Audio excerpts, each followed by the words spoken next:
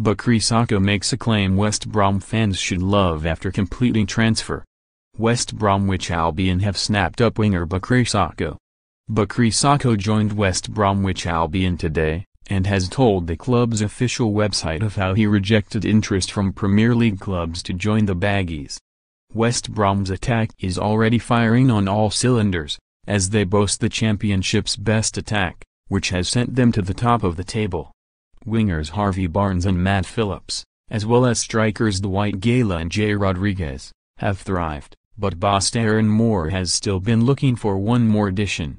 West Brom took winger Sako on trial last week as they laid the groundwork for a potential deal, and they put that through today by signing him on a free transfer.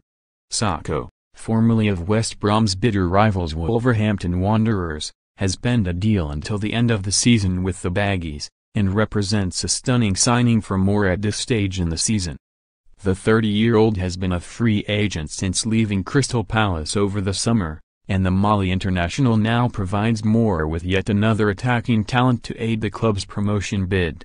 Now, Sako has spoken to the club's official website about his move, and revealed something that West Brom fans should love, having claimed that he snubbed interest from Premier League clubs in order to sign for West Brom instead, making his decision after meeting Moore and being drawn to the Baggies boss. "He played a big part," said Sako. "A lot of Premier League clubs wanted me, but as soon as I knew Darren wanted to see me, I went to see him straight away and we clicked.